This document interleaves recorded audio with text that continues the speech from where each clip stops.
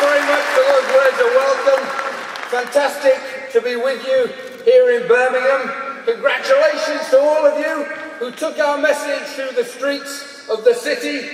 And isn't it fantastic to be together on this historic day when millions of people across our country are taking action in their battle for justice and fairness. And this is an unprecedented day.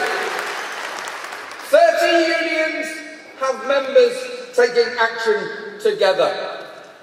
And we're sending a crystal clear message to the government, aren't we? That we're strong, that we're united, and that our campaign will go on until justice and fairness is delivered for every public servant.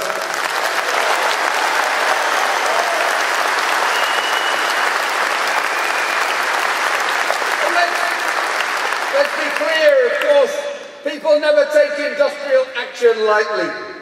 Nobody wants to forsake a day's pay when the cost of living is so high. Nobody wants to inconvenience the public and other working families.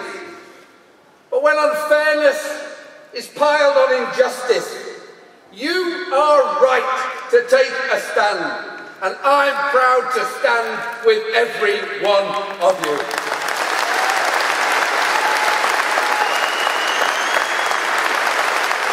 Now, ministers keep saying that all they want is to secure the long-term affordability of public service pensions. Well, that sounds reasonable enough, doesn't it?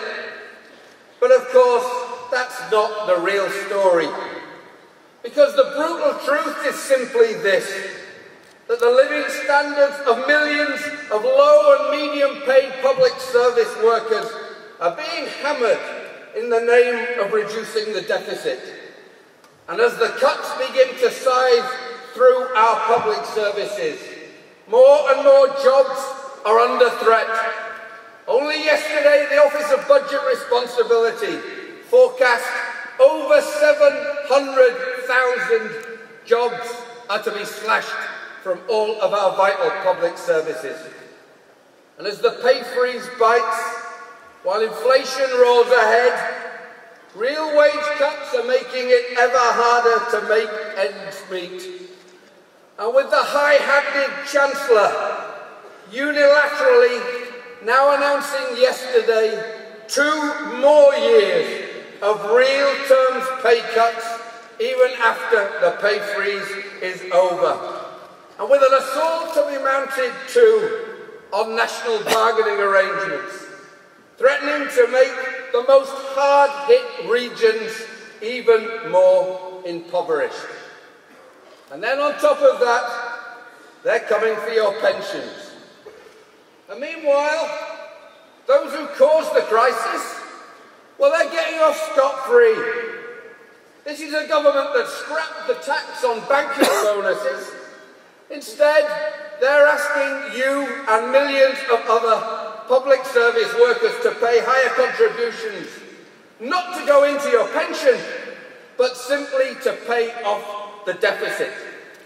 In other words, they've scrapped the banker's bonus tax and replaced it with a teacher's tax, a nurse's tax, a dinner lady's tax, a lollipop lady's tax.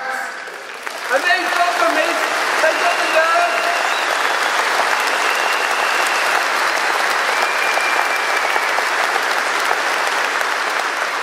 they've got the nerve to peddle the lie that we're all in this together. What insulting claptrap. So today, let's nail the lies that are peddled about public service pensions. 1, they're not gold-plated. Half of public service pensions in payment today are less than £5,600 a year. In local government, half of pensioners get less than £3,000. 2, they're not unsustainable or unaffordable. Big changes were accepted only 5 years ago to reduce the cost. And as Lord Hutton's report has shown, the cost as a share of our national wealth is actually set to fall over coming decades not to increase. And three, there's no justification either for the higher contributions demanded by the Chancellor. If you need to raise extra money, what about introducing a Robin Hood tax on the bankers?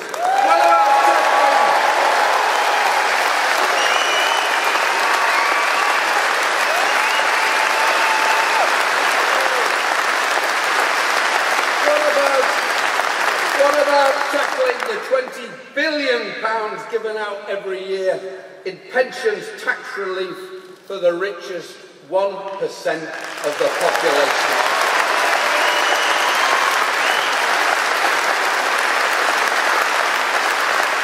Now, some commentators and cynical politicians try to divide public service workers from private sector workers. Well, we shouldn't be divided, and we won't be divided. Our battle in the trade union movement is for decent pensions for everyone.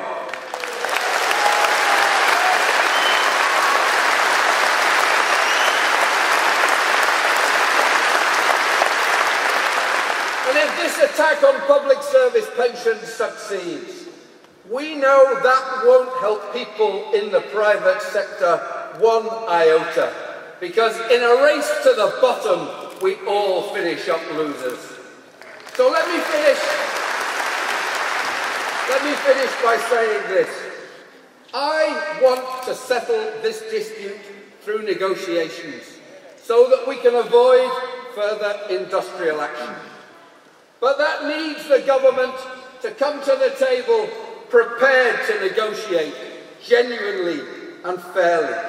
And isn't it rich to hear ministers criticising us for today's action and saying that negotiations are the way to resolve these issues? Did they negotiate before they announced entirely unilaterally the change in pensions indexation from RPI to CPI, reducing the value of your pension at a stroke by 15%? No, they didn't. Did they negotiate? No! Did they negotiate before George Osborne announced, entirely unilaterally, contribution increases of over 3%? No, they didn't.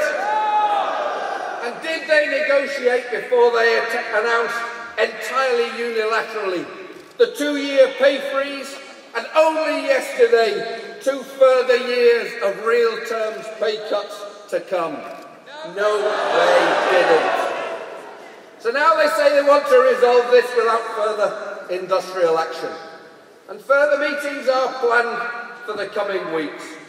Well, I hope they approach those talks with a real willingness to move, because that's the only way this is going to be resolved. So, be proud of the action you have taken today. You've made a stand, an important stand. You're showing the heart, the courage, the determination to win a decent settlement and pensions justice. That's the message that's coming through loud and clear in every part of our country today. Nothing less will do. Thanks for coming. Keep up the